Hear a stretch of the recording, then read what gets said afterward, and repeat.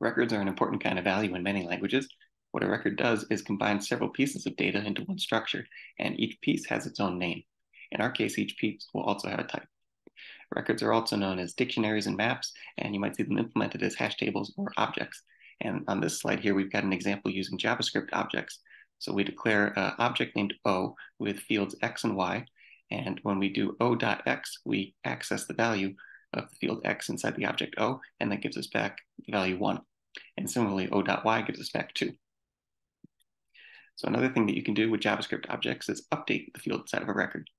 So here we've got O.X, and we set that value to 5. Now the next time we read O.X, we get the result 5 back instead of the original value 1.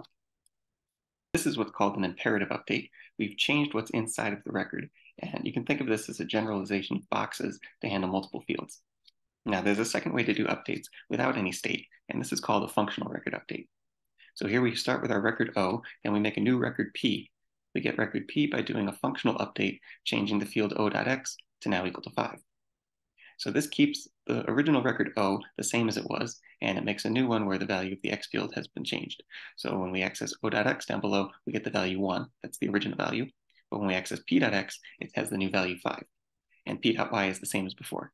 So this is a functional update, and we'll implement this first for Mo, but we'll eventually get to imperative update too. Here's the syntax that we'll use for records in Mo. So just like the JavaScript notation, a record starts off with a curly brace, then we have a field name, a colon, and a value expression, and we can have any number of key value pairs inside of the curly braces for the record. If we create a record and give it the name O, then we can access a field using the notation O.X. So again, this is just like JavaScript. To update a field, we'll use this with notation. So O with X equals 5 updates the value of X and creates a new record based on O. And as a bigger example of functional update, first we have a record R1 with A and B fields. Then we create R2 by updating the A field inside R1.